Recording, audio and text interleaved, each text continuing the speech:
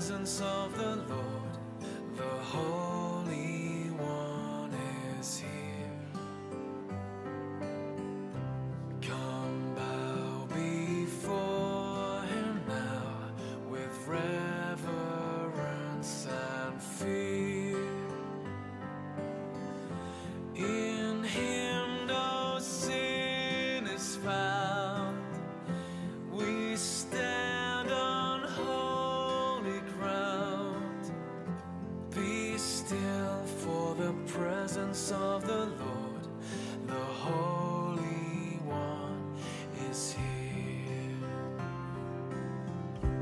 Be still for the glory of the Lord is shining all around. He burns with holy fire, with splendor he is crowned. How awesome is the sight, our radiant King of light. Be still, for the glory of the Lord is shining all around. Be still, for the power of the Lord is moving in this place. He comes to cleanse and heal, to minister his grace. No work too hard for him. In faith receive from him. Be still, for the power of the Lord is moving in this place.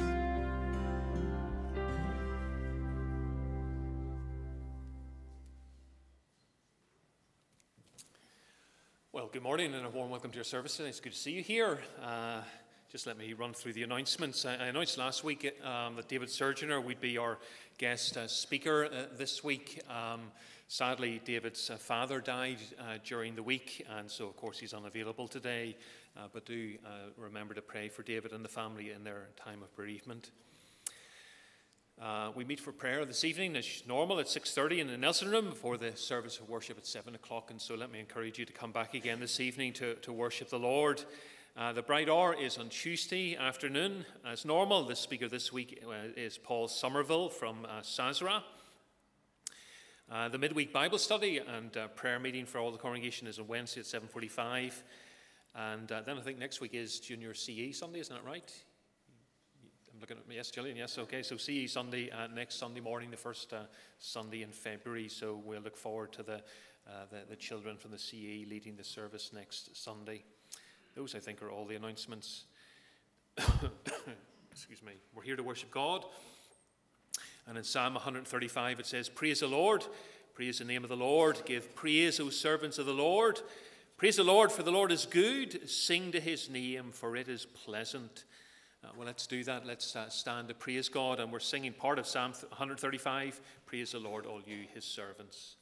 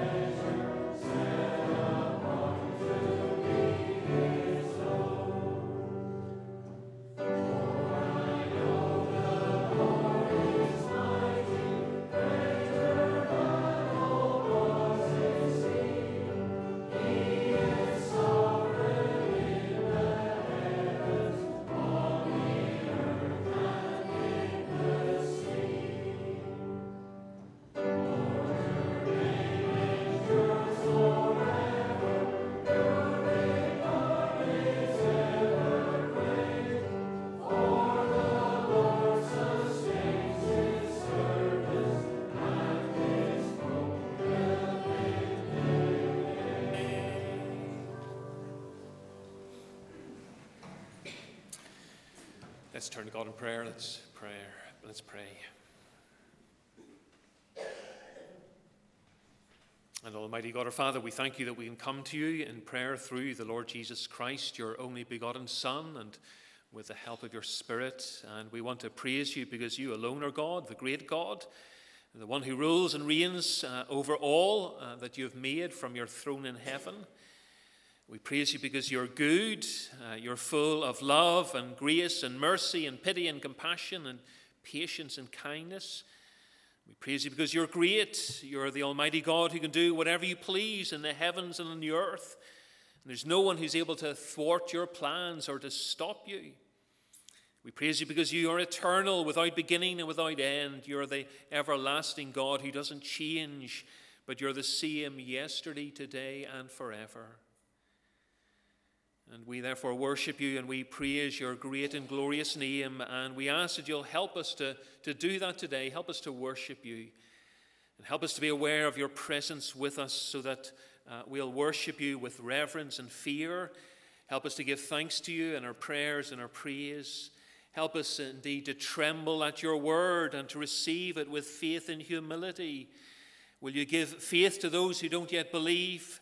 Will you renew us all in your image more and more, and help us to persevere and to walk in your ways all the days of our life as we wait for our Savior Jesus Christ to come again.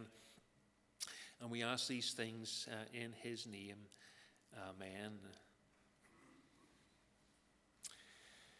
Let's turn in the Bible to 2 Kings chapter 9. The reading today is a long one, so we'll divide it up into two parts. And we'll start with verses 1 to 16.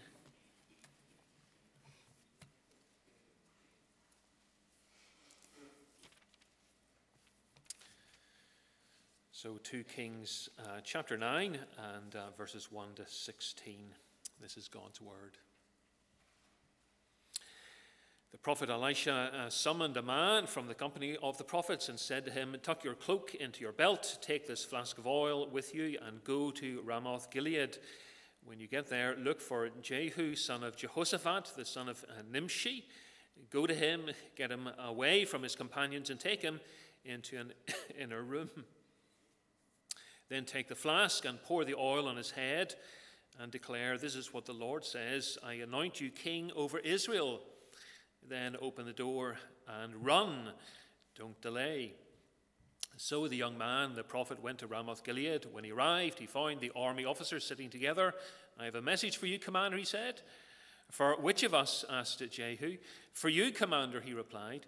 Jehu got up and went into the house. Then the prophet poured the oil on Jehu's head and declared, "This is what the Lord, the God of Israel, says. I anoint you king over the Lord's people, Israel. You're to destroy the house of Ahab, your master, and I'll avenge the blood of my servants, the prophets, and the blood of all the Lord's servants shed by Jezebel. The whole house of Ahab will perish. I will cut off from Ahab every last male in Israel, slave or free. I will make the house of Ahab like the house of Jeroboam, son of Nebat, and like the house of Baasha, son of Ahijah. As for Jezebel, dogs will devour her on the plot of ground at Jezreel, and no one will bury her." Then he opened the door and ran. When Jehu went out to his fellow officers, one of them asked him, "Is everything all right? Why did this madman come to you?" "You know the man and the sort of things he says," Jehu replied. "That's not true," they said. "Tell us." Jehu said, "Here is what he told me. This is what the Lord says. I anoint you king over Israel." They hurried and took their cloaks and spread them under him on the bare steps. Then they blew the trumpet and shouted, "Jehu is king." So Jehu, son of Jehoshaphat, the son of Nimshi, conspired against Joram. Now Joram and all Israel had been defending Ramoth Gilead against Hazael, king of Aram. But King Joram had returned to Jezreel to recover from the wounds the Arameans had inflicted on him in the battle with Hazael, king of Aram. Jehu said, "If this is the way you feel, don't let anyone slip out of the city to go and tell the news in Jezreel." Then he got into his chariot and rode to Jezreel because Joram was resting there and Ahaziah, king of Judah, had gone down to see him.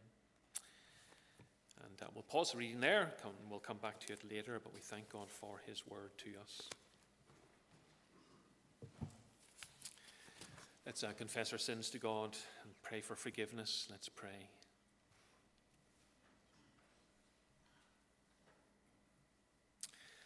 Almighty God, you are a holy God whose eyes are too pure to look upon evil, but you promise mercy through Jesus Christ to all who repent and believe in him.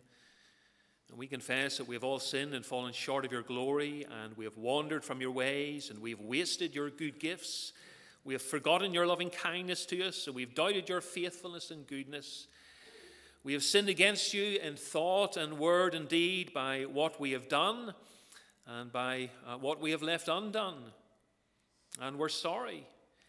We're sorry that we have made so little progress in our sanctification and that there's still so much that is wrong in our lives. We're sorry for all the ways that we have offended you by our disobedience. We're sorry for all the ways we dishonor you every day and for all the ways that we fall short of doing your will. We're sorry that our life here on earth falls so far short of reflecting the glory of heaven, which is our true home. And so we now repent of our sins and our shortcomings, and we ask that you'll be merciful to us and that you'll forgive us for the sake of Christ our Savior, who loved us and who gave up his life to pay for all that we have done wrong. So for his sake, will you forgive us? And will you give us all a new and willing spirit to obey you? And so will you help us to love your law more and more and to delight to walk in your ways? Will you enable us to watch out for temptation and to resist the beginnings of sin? Will you help us to be quick to do your will, and will you hold us back from breaking your laws? And will you help us to pay closer attention to your word and to do all that you have commanded us? Lord, will you hear us? For we ask all of these things in our Saviour's name. Amen. And having confessed our sins, hear the good news from Psalm 130. If you, O Lord, should mark iniquities, O Lord, who could stand? But with you there is forgiveness, that you may be feared. O Israel, hope in the Lord, for with the Lord there is steadfast love, and with him is plentiful redemption, and he will redeem his people from all their iniquities. So thanks be to God for his kindness to us in Christ Jesus. Let me invite the boys and girls to come up to the front now.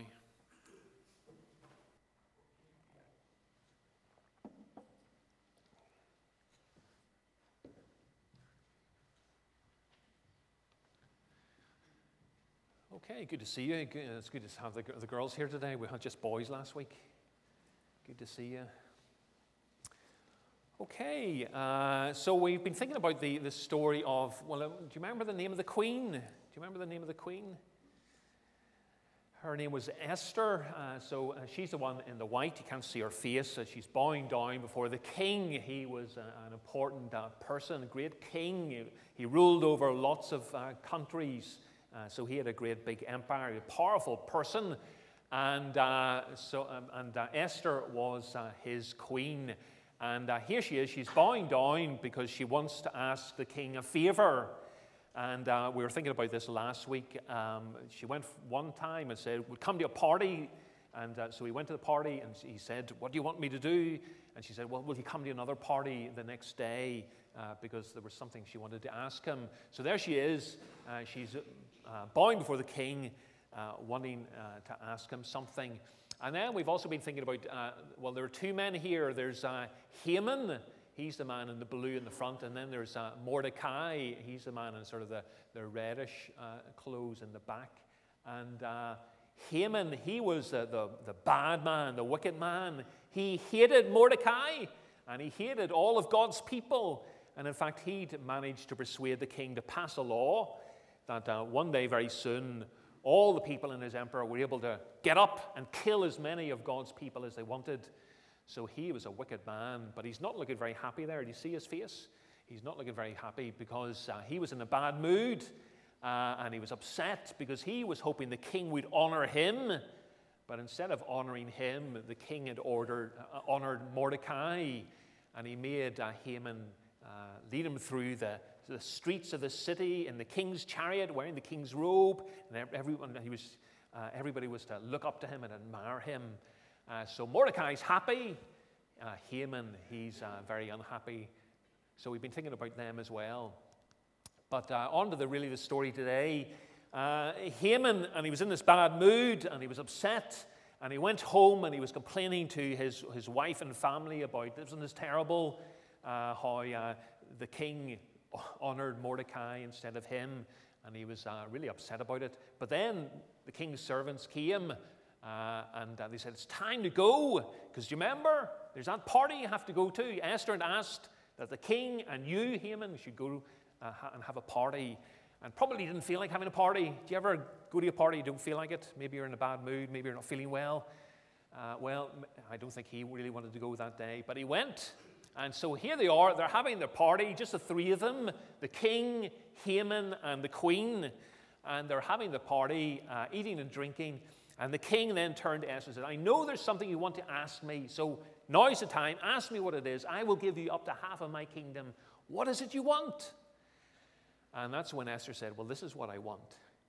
I want you to save my life and the life of all of my people, because there's somebody who wants to kill us all. And the king said, what are you talking about? Who would dare do such a thing? You're my queen. Who would possibly want to kill you, my queen, and all of your people? Who is it? Tell me. And the queen said, well, I'll tell you who it is. The person who's trying to kill me and all of my people is Haman, who's sitting right there. It's him. He's the one who's trying to kill me and all of my people. He's the one. He's the guilty one. And no doubt Haman was shocked when he heard this, and the king was angry. He got up in a rage, and he stormed out of the room. No doubt he wanted to think, what's he going to do? What's he going to do? So he ran out of the room in a rage, and Haman stayed behind to beg for his life. And so he turned to Esther to say, will you have mercy on me? Please, please, the king's so angry with me. Please, please, will you talk to him on my behalf? And he fell down in front of Esther where she was sitting to beg for his life, because he could see how angry the king is. But just at that moment, the king came in, and he saw Haman right in front of the queen, and he thought, he's going to attack her. He's attacking my wife right now in front of me. And so he was even more angry. And he called for the guards to come in, and they tied up Haman. They took him away, and they killed him because he was such a bad man. They killed him. Well, afterwards, the king gave to Esther and Mordecai all of Haman's possessions. So everything he owned, all his money, all of his houses, they gave it to them to honor them. And but they still said to him, they still said to the king, we still got that law. Do you remember the law that Haman made you pass? That one day in the future, all of the people were able to get up and kill as many of the Jews, God's people, as they want. We've still got to do something about that. What are we going to do? And so, they again bowed down before the king and said, King, you must do something to save Esther and all of Esther's people, because there's this day coming when everybody's going to fight against them. Well, the king said, well, what can I do? I want to save your lives. What can I do? Because I can't just change the law. That's not allowed. What can I do? And so they had an idea, and they said to the king, well, listen, this is what you can do. You can write another law. And you can say that on the day when everybody's going to attack God's people are free to defend themselves. And so they can get together in groups, and they can defend themselves. They can fight back. And that's the law. And the king agreed, and he wrote out the law. He got one of his servants to write out the law. And then they gave it to the horsemen. And the horsemen went out into all of the empire and announced the news that, yes, on this day, when everybody's going to try and attack God's people can defend themselves and save themselves. And so whenever God's people heard this law, they all began to rejoice. And they were so happy because they thought, well, we thought we were going to die, but now we realize we're going to be saved because people are going to be too afraid to attack us. So we're safe. Fantastic. Esther and Mordecai have saved us. God has saved us. Our lives were in danger, but now we're safe again. And that's exactly what happened. The people were kept safe. And they decided that every year they were going to remember what had happened and how God had saved them through Esther and through Mordecai. And so every year after that, they began to praise God because on that day, God had saved them. God saved them through Esther and through Mordecai, because God put Esther in the palace, and Esther was able to go to the king and ask that he'll do something to save God's people. And of course, that then reminds us of the story of the Lord Jesus. Because here were we all deserve to be punished by God, but God loved us so much that he saved us by his son, Jesus. He sent Jesus, his son, into the world to save us from our sins and to give us eternal life. And so just as all of God's people in those days rejoiced, we should rejoice, because instead of perishing forever because of all the bad things that we've done, we know that Christ has saved us. God has saved us by his son. Let's give thanks to him now. Heavenly Father, we do thank you for the ways that you saved your people in the days of Esther and Mordecai, and you made sure Esther was in the right place to talk to the king and to plead with him for the life of her people. We thank you most of all because you sent your Son into the world so that we might be saved instead of perishing and being punished forever for all that we've done wrong. You sent your Son to save us and to give us eternal life. And so help us, Lord God, to give thanks to you every day for him. And Lord God, help us to trust in the Lord Jesus Christ for the forgiveness of our sins and for eternal life in your presence. Help the boys and girls now as they go into children's church and as they continue to learn more about Haman and Esther and Mordecai and the king, as they learn more about the Lord Jesus Christ. And help them this coming week in all that they have to do. We pray that you'll keep them all safe and that you'll fill their lives with good things. And we pray this in our Saviour's name. Amen. Great, thanks for listening. So, well, do you want to go back to your seats? And we're going to sing Praise Him on the Trumpet.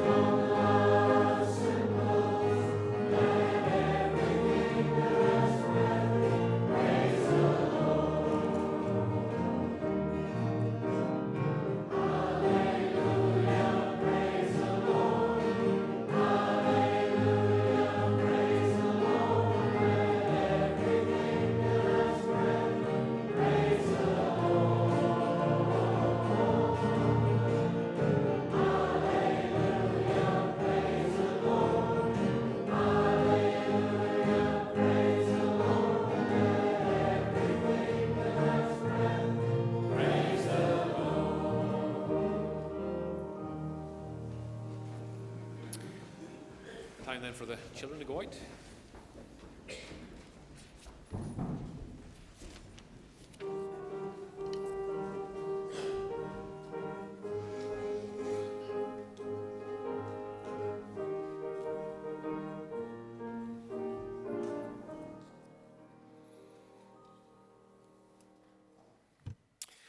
Well, I mentioned David Surgeoner's father dying at the beginning of the service, so let's do pray for David and the family in their bereavement. Let's pray. And Heavenly Father, you are a faithful and good God. You strengthen the weak and you heal the brokenhearted. Your steadfast love never ceases. Your mercies never come to an end. They're new every morning, and great is your faithfulness. And we ask that you'll be faithful and kind to all who are grieving today, and we pray that you'll uphold them in their sorrow and that you'll comfort them. And we pray especially for David Surgeoner and his family after the death of David's father. We pray for them, asking that you'll help them in their bereavement and that you'll give them the strength they need to bear their loss. And we commit them into your care and your keeping, and will you comfort them by your Spirit with the hope of the resurrection and everlasting life in your presence. And we pray too for others in the congregation who need your help today. We pray for those who have been bereaved recently, and we ask that you'll continue to help them to bear their loss. We pray for those who are unwell, and we ask that you'll restore them to health and strength. And while they remain unwell, will you help them to trust in your fatherly goodness and to be patient in their adversity? We pray for those who are caring for loved ones, and we ask that you'll help them with all the demanding duties they must perform. We pray for any who are anxious and troubled, and we ask that you'll reassure them of your steadfast love and faithfulness. Uphold any of our members who are finding life hard, and will you give them the help they need each day. We pray for those who are struggling at work because the work's difficult or the people they work with are difficult. And Lord God, will you help them this coming week in all they have to do. And we remember, Father, any from our congregation who have gone astray, and we ask that you'll bring them back to the Saviour and to his church. We also pray for a suffering world. We pray especially for all those who are suffering because of the war in Ukraine and because of the conflict in the Middle East. And we pray that peace will be restored in both parts of the world. And we pray for those who are suffering because of natural disasters or because of poverty or oppression. And again, will you have mercy on them and will you help them? We pray that you'll bring good out of our trials by enabling people around the world to turn in repentance and faith to you, and so to receive the assurance of sins forgiven and the hope of everlasting life in a new and better world to come, where we will see you and where there'll be no more trouble or sorrow or sadness. And so we also pray for the extension of Christ's kingdom throughout the world. Will you continue to raise up and send out preachers to declare the unsearchable riches of Christ?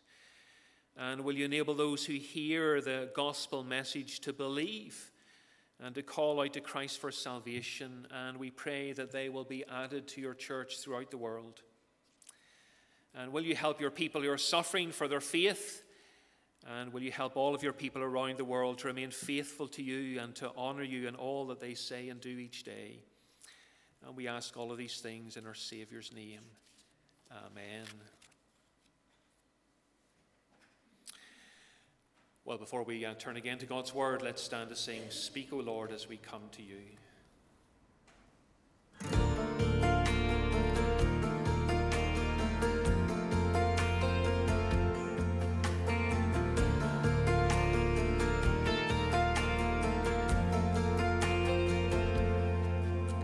Speak, O Lord, as we come to you to receive the food of your holy word.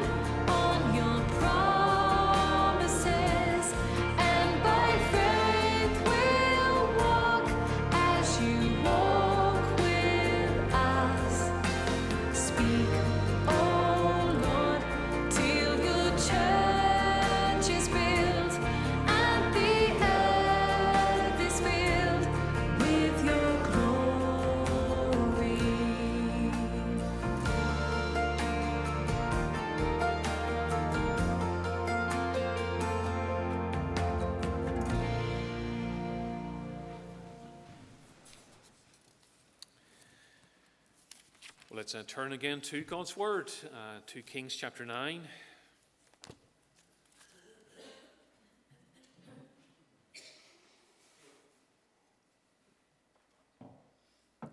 And we're beginning at verse 17. So Jehu has been anointed king of Israel in place of Joram. And verse 17, this is God's Word. When the lookout standing on the tower in Jezreel saw Jehu's troops approaching, he called out, "I see some troops coming." "Get a horseman," Joram ordered. "Send him to meet them and ask, 'Do you come in peace?'" The horseman rode off to meet Jehu and said, "This is what the king says, 'Do you come in peace?' "What do you have to do with peace?" Jehu replied, "Fall in behind me." The lookout reported, "The messenger has reached them, but he isn't coming back." So the king sent out a second horseman. When he came to them, he said, "This is what the king says, 'Do you come in peace?'" Jehu replied, "What do you have to do with peace? Fall in behind me." The lookout reported, "He has reached them, but he isn't coming back either. The driving is like that of Jehu, son of Nimshi. He drives like a madman." "Hitch up my chariot," Joram ordered, and when it was hitched up, Joram, king of Israel, and Ahaziah, king of Judah, rode out, each in his own chariot, to meet Jehu. They met him at the plot of ground that had belonged to Naboth the Jezreelite.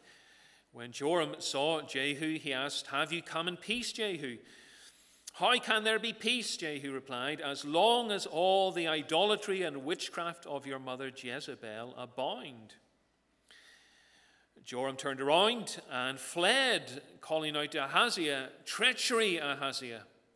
Then Jehu drew his bow and shot Joram between the shoulders. The arrow pierced his heart, and he slumped down in his chariot. Jehu said to Bidkar, his chariot officer, "Pick him up and throw him on the field that belonged to Naboth the Jezreelite. Remember how you and I were riding together in chariots behind Ahab his father when the Lord made this prophecy about him? Yesterday I saw the blood of Naboth and the blood of his sons, declares the Lord, and I will surely make you pay for it on this plot of ground, declares the Lord. Now then, pick him up and throw him on that plot in accordance with the word of the Lord." When Ahaziah, king of Judah, saw what had happened, he fled up the road to Beth Hagan. Jehu chased him, shouting, "Kill him too!" And they wounded him in his chariot on the way up to Gur near Iblim, but he escaped to Medigo and died there. His servants took him by chariot to Jerusalem and buried him with his fathers in his tomb in the city of David. In the 11th year of Joram, son of Ahab, Ahaziah had become king of Judah. Then Jehu went to Jezreel. When Jezebel heard about it, she painted her eyes, arranged her hair, and looked out of a window. As Jehu entered the gate, she asked, "Have you come in peace, Zimri, you murderer of your master?" He looked up at the window and called out, "Who is on my side? Who?" 2 or 3 eunuchs looked down at him. "Throw her down," Jehu said. So they threw her down, and some of her blood spattered the wall and the horses as they trampled her underfoot. Jehu went in and ate and drank. "Take care of that cursed woman," he said, "and bury her, for she was a king's daughter." But when they went out to bury her, they found nothing except her skull, her feet, and her hands. They went back and told Jehu, who said, "This is the word of the Lord that he spoke through his servant Elijah the Tishbite. On the plot of ground at Jezreel, dogs will devour Jezebel's flesh. Jezebel's body will be like refuge on the ground in the plot at Jezreel, so that no one will be able to say, 'This is Jezebel.'" Amen, and we thank God for his word to us. Let's pray. Now may the words of my mouth and the thoughts of all our hearts be pleasing in your sight, O Lord, our rock and our redeemer. Amen. Well, back in chapter 5, there was a story of the healing of Naaman. Do you remember? He was the commander of the Syrian army. He was a mighty warrior. People admired him, but he had leprosy. He heard from his wife's servant that there was a prophet in Israel who could heal him, and so with his king's permission, he set off to Israel and arrived at the home of Elisha, who told him to wash himself 7 times in the river Jordan. And at first he refused to do what the prophet said, But his servants persuaded him, and he went and he washed and he was healed. And when we studied that story, I said that it illustrates God's willingness to restore the world which God created and which he loves, but which, of course, has been spoiled because of Adam's sin in the beginning. Because of Adam's sin, sin came into the world and spread to all of us. And sin leads to misery, so that the world is now filled with sorrow and sadness and disease and death. But God hasn't abandoned the world that he made, and the story of Naaman's healing illustrates God's willingness to restore his fallen world to the way it's supposed to be, just as he restored Naaman's health and life. And when we studied that chapter together, I said that we also see God's willingness to restore his fallen world in the life of ministry of the Lord Jesus, who is God's Son, and who went about healing the sick and driving out demons. He restored the lives of people who were suffering. And what he did for some people in those days, he will do for all his people fully and completely when he comes again in glory and power to bring his people into a renewed heaven and earth, where there'll be no more sorrow or suffering or disease or death, but only perfect peace and rest and happiness forever. So that's what we were thinking about when we studied chapter 5. And today's chapter is, in a sense, the reverse of what we saw in chapter 5. If chapter 5 was about God's willingness to restore, chapter 9 is about God's willingness to destroy. In chapter 5, he restored Naaman's life and health, but in chapter 9, he destroys the lives of his enemies. And therefore, these two chapters, chapter 5 and chapter 9, make clear to us that there are two sides to God's power. There's his power to restore, and there's his power to destroy. The Lord is the Almighty God. He is omnipotent. He's all-powerful. There's nothing he cannot do. And he uses his great power in these two ways, to restore and to destroy, to save and to punish. The focus of chapter 5 was on his power to restore and save. The focus of today's chapter, though, is on his power to destroy and to punish. The chapter itself can be divided into those two parts that I read earlier, verses 1 to 16, where Jehu becomes king of Israel in place of Joram, and then in verses 17 to 37, where he destroys God's enemies on God's behalf. And so we read in verses 1 to 3 of a time when Elisha the prophet sent a man from the company of prophets to anoint this man Jehu as king of Israel. If you glance down to verse 5, you'll see that he was a commander in the army. And we've come across his name before. So back in 1 Kings 19, the Lord announced to Elijah that three things were going to happen. One, Elisha would one day succeed Elijah as the Lord's prophet, and that's already happened. Two, Hazael would become king over Aram, and that's already happened. We were thinking about that last week. Three, Jehu would become king over Israel, and that's about to happen in today's chapter. And according to the Lord in 1 Kings 19, God would use Hazael and Jehu to punish his enemies. They would be the agents of God's wrath.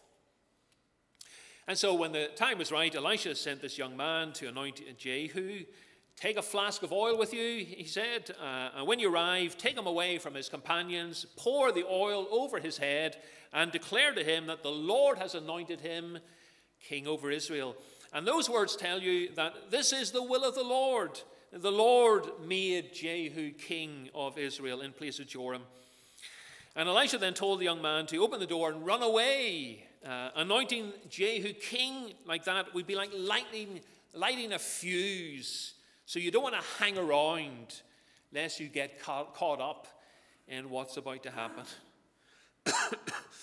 And in verses 4 to 10, we see that the young man did what Elisha told him to do. He went to Ramoth Gilead, where Jehu was staying. He found him and made clear that he wanted to speak to him privately. And when they were alone, the young man poured the oil on Jehu and declared that the Lord had anointed him king over Israel. And it turns out that the Lord's message to Jehu is longer than we first thought. So the Lord has anointed him king over Israel. And now that he's king, he must destroy the house of Ahab. And when he refers to the house of Ahab, he's not referring to a building, but he's referring to Ahab's descendants, all the heirs to his throne. God wants Jehu to destroy them so that none of Ahab's descendants will ever rule again. And in this way, the Lord will take revenge on Ahab for the blood of his servants who were killed by Ahab and by his wicked wife Jezebel. That's in verse 7. So it's God's will for the whole house of Ahab to perish. By the hand of Jehu, God will cut off from Ahab every last male in Israel, slave and free. That is to say, he'll cut off in Israel every last male from the line of Ahab.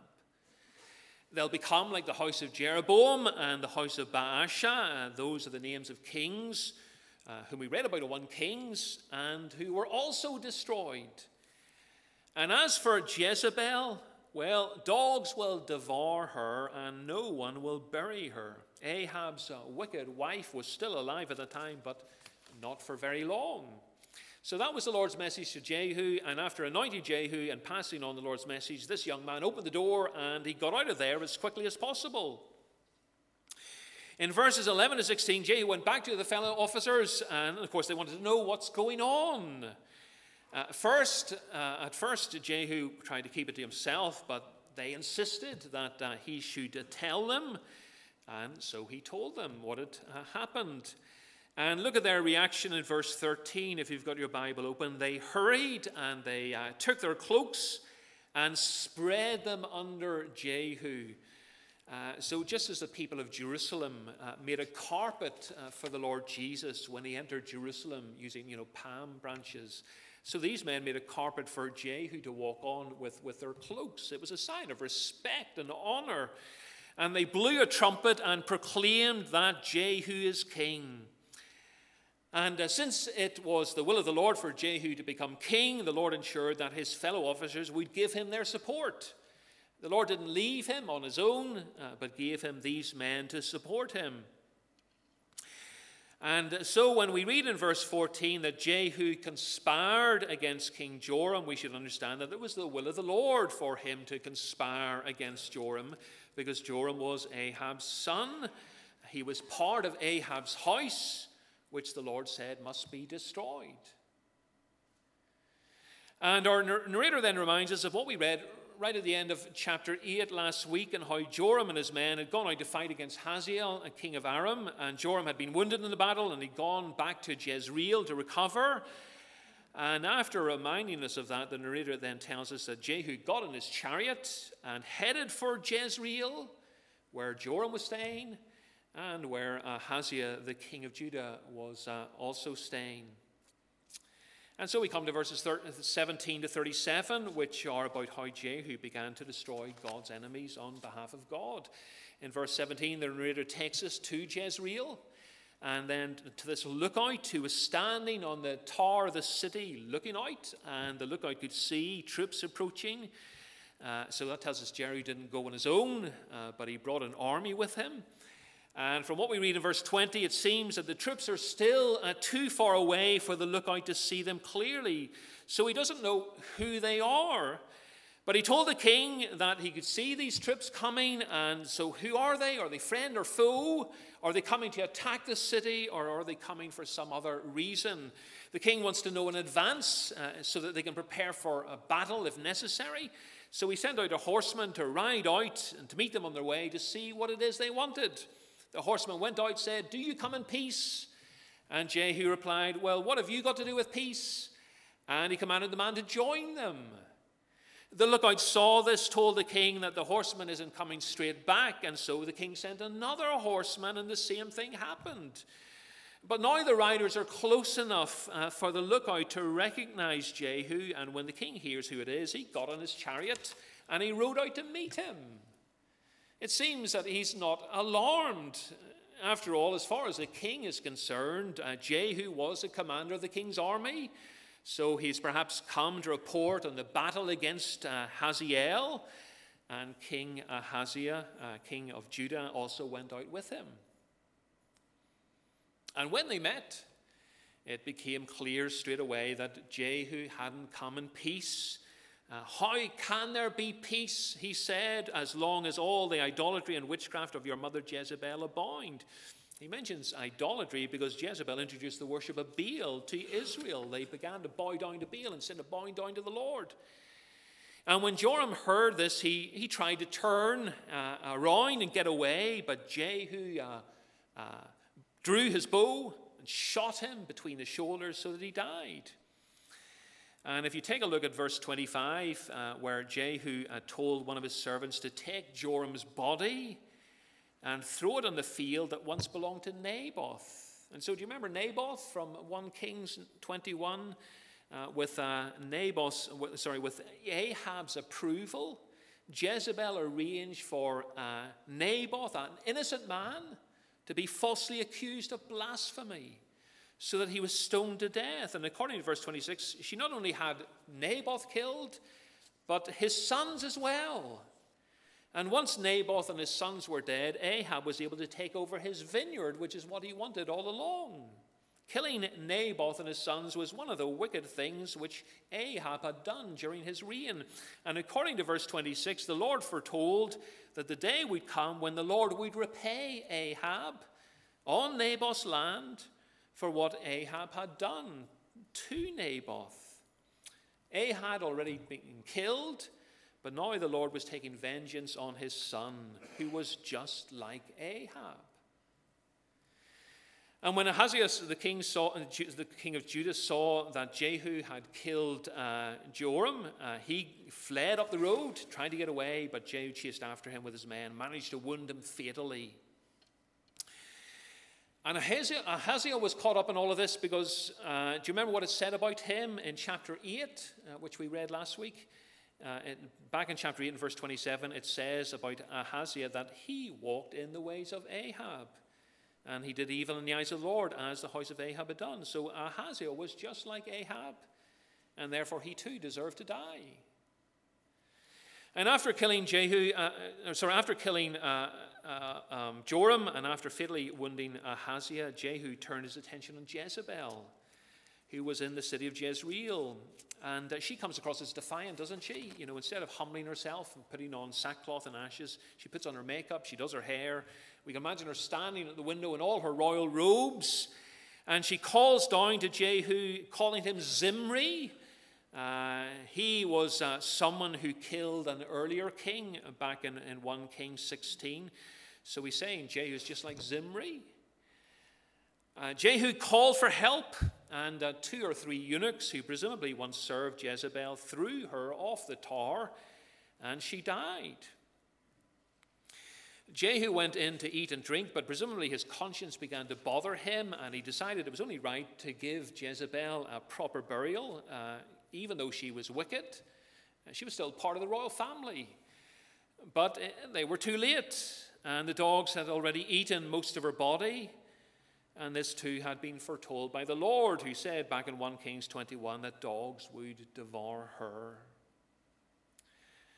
So it's an unpleasant chapter, isn't it?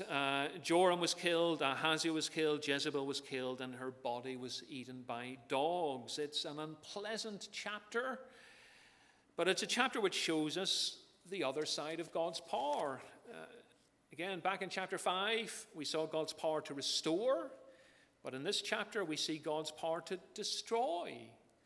Just as God worked through Elisha to heal Naaman, so God worked through Jehu to destroy the house of Ahab.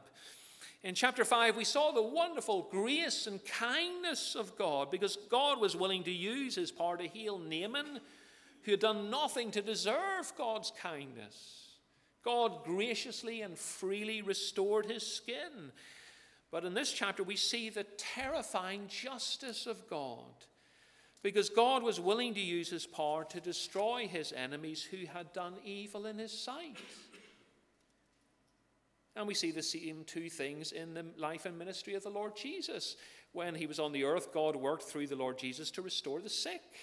Lepers came to him and he healed them. Blind Bartimaeus cried out to him for mercy, and the Lord restored his sight. He made the lame walk and the deaf hear. He even raised the dead and gave them back to their loved ones.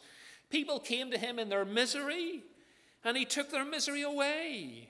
Again and again, he demonstrated his willingness and his power to restore and to renew this fallen world. But then when he came across demons, it was a different story, wasn't it? This evening we'll be reading Luke 4, which includes the story of the time when the Lord was in a synagogue and a man who was possessed by a demon was there. And the demon cried out, "Have you come to destroy us?" That demon knew that the Lord Jesus has the power not only to restore, but to destroy. And in Luke 8, there's a story of the man who was possessed with a legion of demons. And when they saw the Lord, they begged the Lord not to torture them and not to send them away into the abyss. So demons and evil spirits were terrified of the Lord Jesus because they knew that he is God and that he has the power to destroy as well as to restore. And so in Matthew 10 and Luke 12, the Lord warned us not to fear those who can kill the body, but not the soul. So that's what people can do. One person can kill another person's body, and when that happens, the dead person's body is buried in the ground, but their soul remains alive, and it returns to God who made it. So Jesus said, don't fear those who can only kill the body. Instead, said the Lord Jesus, you should be afraid of the one who can destroy both soul and body in hell. And so he's referring to himself, to God.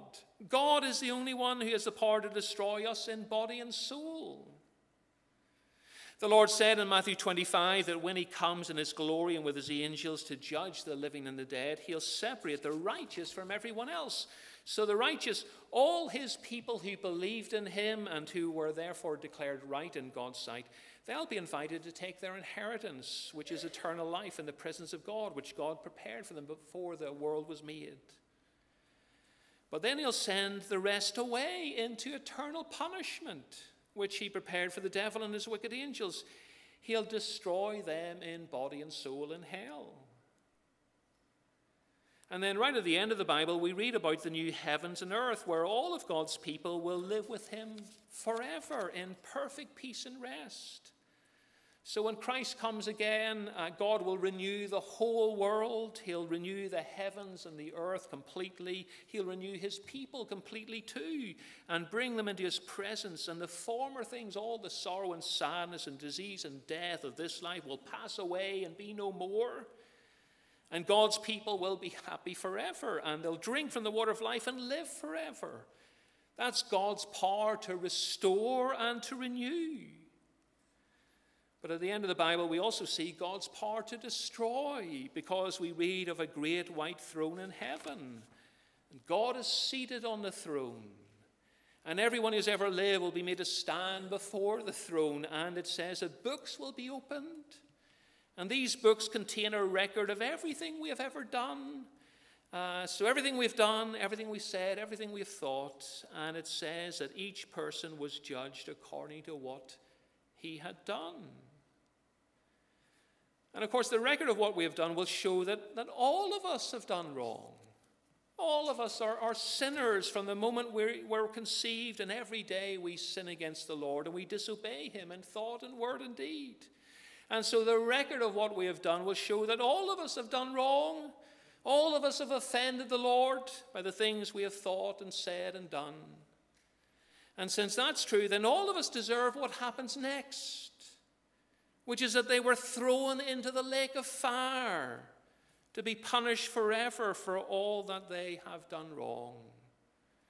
The Lord Jesus said, don't be afraid of those who can kill the body and not the soul, but be afraid of the one who can kill both body and soul in hell. The Lord is not only able to restore, but he's also able to destroy.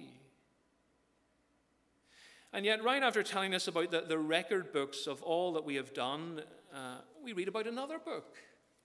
It's called the Book of Life. And it says in Revelation 20 that only those whose names are not written in the Book of Life will be thrown into the lake of fire.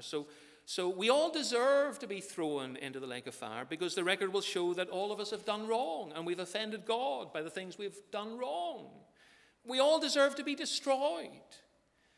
And yet, because God is gracious and merciful, not everyone is destroyed. Those whose names are written in the Book of Life will live. They'll live with God in the new heavens and earth. So what is the Book of Life? Well, it's a book containing the names of everyone for whom Christ died. No one deserves to have their name written in that book because all of us have sinned and deserve to die. But because the Lord is gracious and merciful, the book of life will be filled up with name after name after name. So many names are like the stars in the sky, like the sand in the seashore, because there are too many of them to count. They're the names of those for whom Christ died. And so he came into the world for them, and he suffered and died on the cross for them. He laid down his life for them to pay for all that they had done wrong. His blood, in a sense, washes away the record of what they have done wrong. It washes away all of their guilt. And because of what Christ did for them, they'll not be destroyed. Instead, they'll be restored and renewed completely and made perfect, and they'll live with God forever and forever. And so how can anyone tell whether their name is written in the book of life? Well, it's simple, really. Anyone can tell. How can you tell? Well, do you believe in the Lord Jesus Christ? Are you trusting in him and him alone for peace with God? That's the sign that your name is written there, because faith in Christ is a sign of belonging to Christ. Before the world was made, God chose those who would belong to Christ and who would live with him forever. And then he sent his Spirit into their lives to enable them to believe in Christ. And so if you believe, it's because your name is written there in that book of life. And whoever's name is written there will never, ever be thrown into the lake of fire. Even though you deserve to be destroyed, you'll receive eternal life in the presence of God. And so today's chapter is an unpleasant one. Joram was killed, Ahaziah was killed, Jezebel was killed, and her body was eaten by dogs. It's an unpleasant chapter. But it's a chapter which shows us the other side of God's power. God not only restores, but he also destroys. But thanks be to God, because there are two sides to his power. He not only has the power to destroy, but he also has the power to restore and to renew and to give eternal life to all who believe in his Son, which is why we all have to believe in his Son. Let's pray.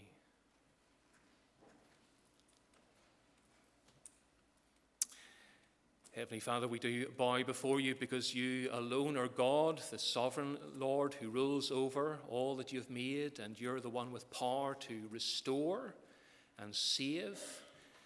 But you're also the one who has the power to destroy and to punish. We know, Lord God, that we all deserve to be punished because all of us are lawbreakers. We sin against you every day.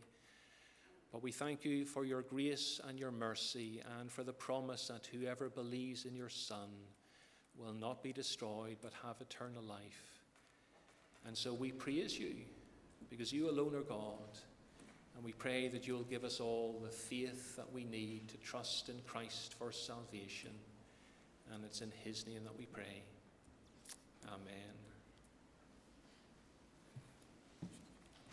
Let's stand to sing, Jesus Shall Reign.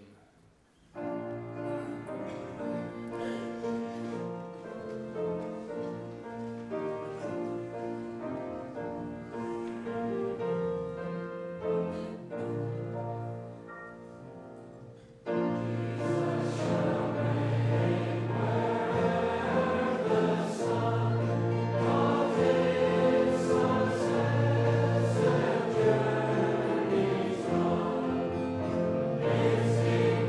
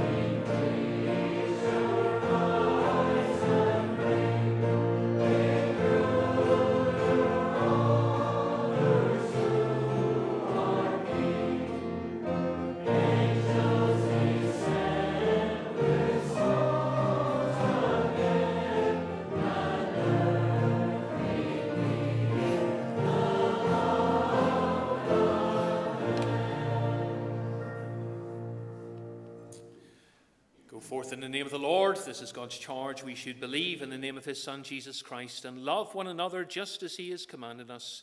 And may the grace of the Lord Jesus Christ, the love of God, and the fellowship of the Holy Spirit be with you all. Amen.